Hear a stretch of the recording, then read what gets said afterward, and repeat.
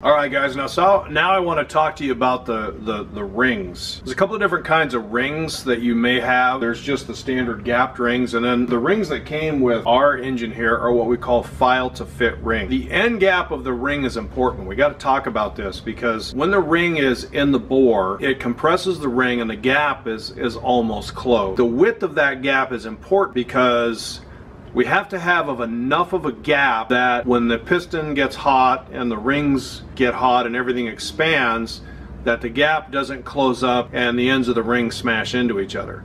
What happens if the ends of the rings, if the gap is too tight and the end of the rings smash into each other when the engine warms up, it puts stress on the ring, it can break the ring, and it actually doesn't oil properly. And usually what will happen is when the ring end gap touch each other and the engine's running, it usually puts so much pressure on that ringland that it blows a big chunk of aluminum out of the side of the piston. In other words, it basically catastrophic failure for your motor. I can't stress enough how important that ring end gap is. Now, there's a couple of things that we need to talk about, especially with file fit rings. We have a tool, there's a couple of different kinds of ring files. One of the things that I would not encourage you to do, take just a regular file and start filing on these rings. The thing about the rings is this, and I kind of drew up a little illustration here. What you want when your rings are filed is, you see this top one here, what you want is you want the ends of the rings completely square when they're butted up to each other. If you use a hand file, sometimes you go to butt the ring up and you'll have a big gap on one side and it'll be tight over here. This is not a good thing to have happening. This causes issues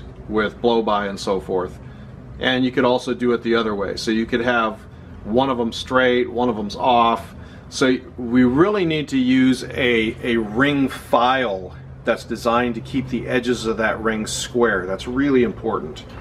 The other thing is, if you look down here on this one, what you're going to do when you file the rings is, as you file these rings on the ring filer, it creates a burr here. It creates a burr. You do want to get those burrs off of there, but you don't want a big bevel or chamfer on here because that causes your gap to be larger. It actually creates a situation where you may have blow-by. You don't want to deburr the ring and have a big chamfer on the edge of the ring, either bottom, down here, or up here.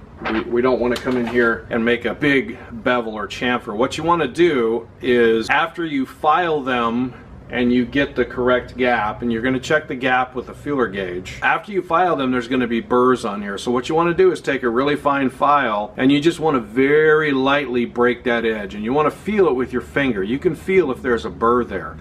You don't want to take any more material off of here than you absolutely have to, just to get rid of that burr, because remember, ultimately we don't want a big chamfer here. We want these ends to be square when they're in the bore, and of course we have to have the right gap, and I'll show you that. So you just want to go in and very lightly, when you file fit rings, you can't get in a hurry, right? Because if I take too much material off this ring, I can't add any back to it. So what we do is we put the ring in and we take a measurement, and I'll show you that here in a minute.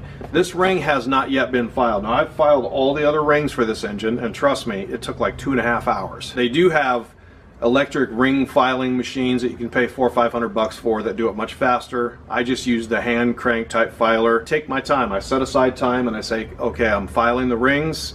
You cannot get in a hurry. You got to make sure that the ends are square. You got to make sure everything is deburred. You establish that you have the right end gap after you filed it.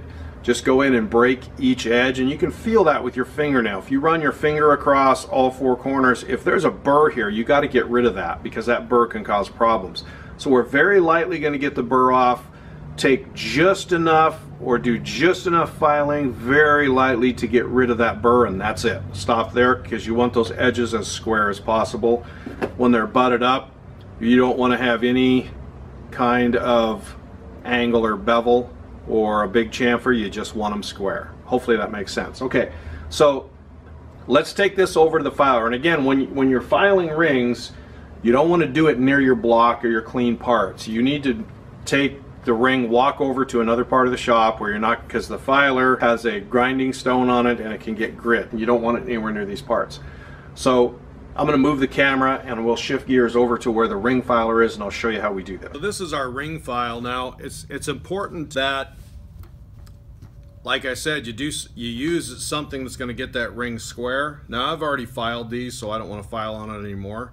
But what we're going to do is we're going to bring this ring up just like this. And it's got these 2 pins on it here. And the nice thing about it is I can hold this ring against the pins and then square up against this wheel, and then I go ahead and I file it. Once you file it, you're going to have a burr on there.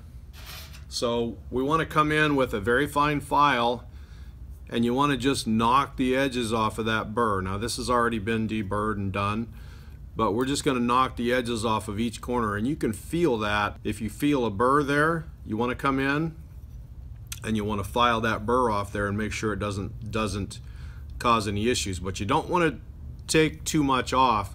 You just want to go very lightly enough to get rid of the burr, put it back in there, and you check your end gap, and once you get the desired end gap, your ring is filed and ready to go on the piston. And again, keep this respective ring with the respective cylinder. In other words, whatever cylinder this is going in, keep it with that cylinder and that piston.